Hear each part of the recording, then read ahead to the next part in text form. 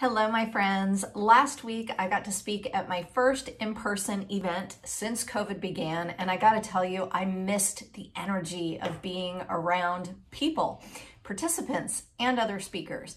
And one evening during the conference, I got to have dinner with a few of my speaker friends, and I was sharing the good news about Evan and how well he is doing. But the truth is, just a few weeks ago, we were in crisis, like so many families are right now. And I was kind of lamenting all of the things that we had gone through. And one of my dear friends and fellow leadership speaker, Sarah Canaday, listened intently, asked lots of questions, and just gave me a hug.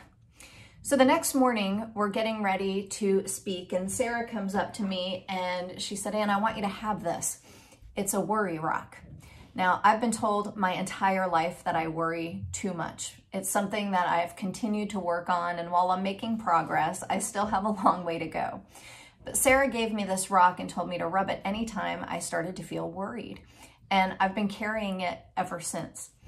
So one of the things that it reminded me of is a resilience building strategy called resourcing. And resourcing means that you gather either mental tools or physical tools that help you when times are tough. So for me, some of my resources are my dogs. I snuggle with them. Swimming, it helps me kind of stay focused and fresh. I even have a blanket that I've had since I was a little girl that every once in a while provides some great reassurance. So what are your resources? It could be focusing on your strengths. I remind myself that I have gotten through everything I've been faced with so far, and I'm still standing. It could be focusing on your strengths like your tenacity and never giving up, or physical resources like a worry rock or a plant or dear friends.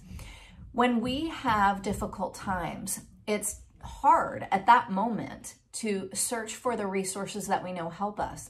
So make a list of the things that give you comfort.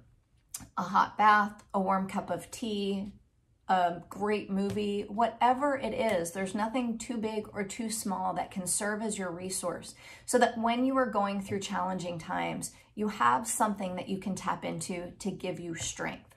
So Sarah, if you're watching, thank you for the worry rock. It was truly a gift from the heart, and it means the world to me. I hope that you guys will take some time to list out some of your resources so that when you're faced with stress and struggle, you have something to turn to. Stay brave and stay resilient.